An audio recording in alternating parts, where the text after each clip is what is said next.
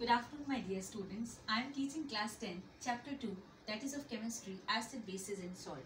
In the last lecture, we have studied about the acids and we have studied about the chemical properties of acids. There were 4 reactions: reaction with metal, reaction with metal hydrogen carbonate, and reaction with metallic oxide. And last reaction was the test for CO2. Now, in this lecture, we will be studying about the chemical properties of the bases. So there are 2 reactions which will depict the chemical properties of the bases. In the last lecture we have told you bases are bitter in taste and they turn red litmus to blue. So reaction with metals. When highly concentrate base reacts with metal, they evolve salt and hydrogen gas. For example, when a metal is reacting with a base, it will, as a product, it will give salt plus hydrogen gas. Let us understand this with a chemical reaction. So metal we can take as zinc metal and it is reacting with 2 molecules of sodium hydroxide. Then what it will give? It will give Na2ZnO2. This is a salt sodium zincate with the evolution of 1 molecule of hydrogen gas.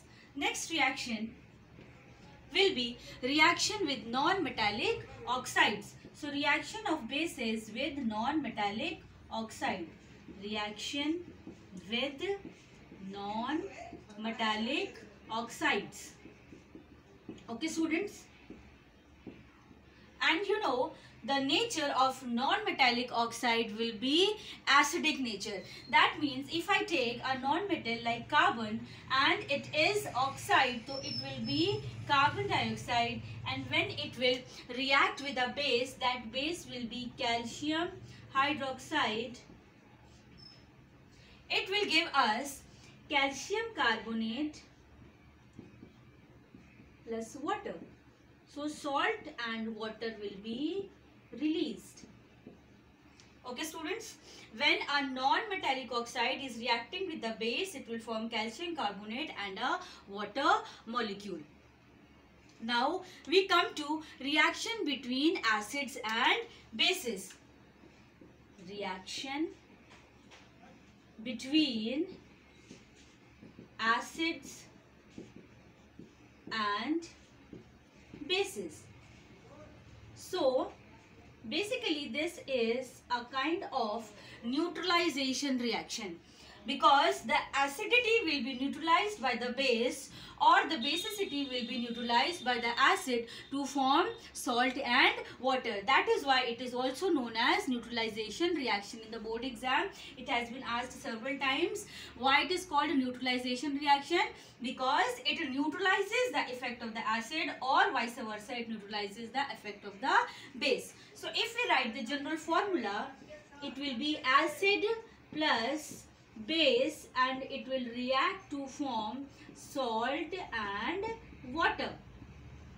Let us take an example like HCl, hydrochloric acid, will be reacting with a base, that is sodium hydroxide, and it will form NaCl. So NaCl will be the salt, sodium chloride will be the salt formed, and HOH will be your water.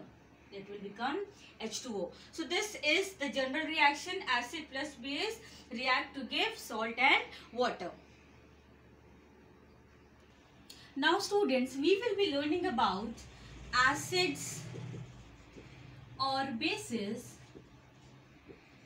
when they are dissolved in water, that is when they are in water solution. So respectively, acid gives H plus ions and bases give hydroxyl or OH minus ions.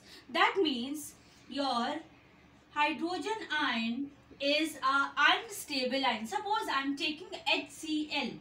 Okay, so it will dissociate to form H plus and chloride ion. So this H plus is unstable and it will react with the water molecule H2O and it will form a hydronium ion.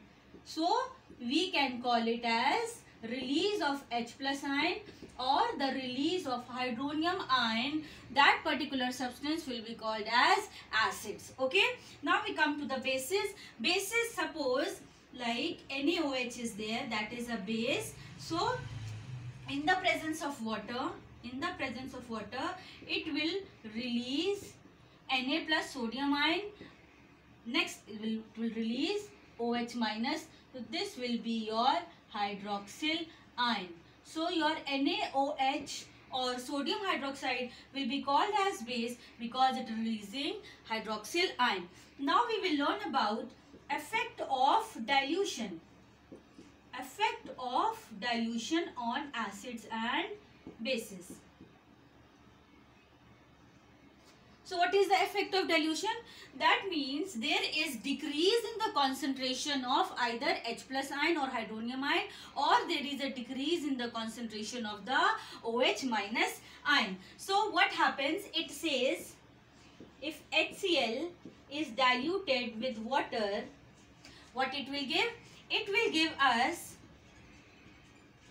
H3O plus chloride ion. Same way, if we consider a base and we add water to it, so what it will give? It will give me sodium ion plus hydroxyl ion. Okay students, so that means there is decrease in concentration of the ions per unit volume. And the last is addition of